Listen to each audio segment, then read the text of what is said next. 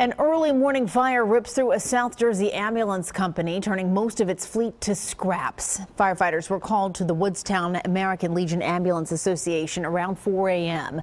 The fast-moving fire kept them busy for an hour and a half. And our Alicia Nieves is live in Woodstown tonight. Alicia, this was an explosive fire.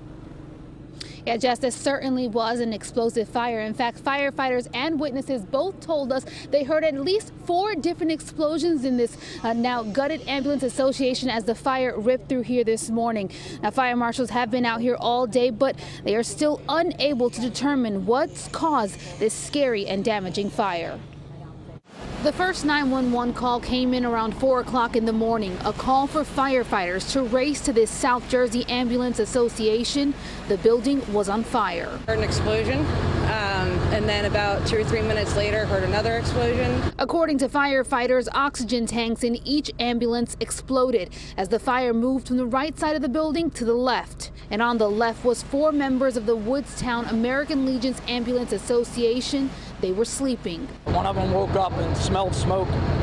He's a firefighter, and checked upstairs in the attic, didn't see anything, and then he went out in the ambulance bays and saw smoke on the ground, and he got the other crew out. It took firefighters over an hour to knock down the blaze. Very little is left of this ambulance association. Almost all its equipment, including 6 ambulances, were destroyed. That's just 1 ambulance short of the association's fleet. No, it's a shame. We were growing and doing well. At this time, New Jersey State Fire Marshals are still trying to determine how the blaze here began, while the association's members are focused on rebuilding.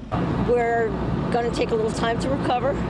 It's very hard emotionally, but with the support of everybody, and we're going to go on. And firefighters are still inside the association right now, fencing going up on the outside to kind of protect the area.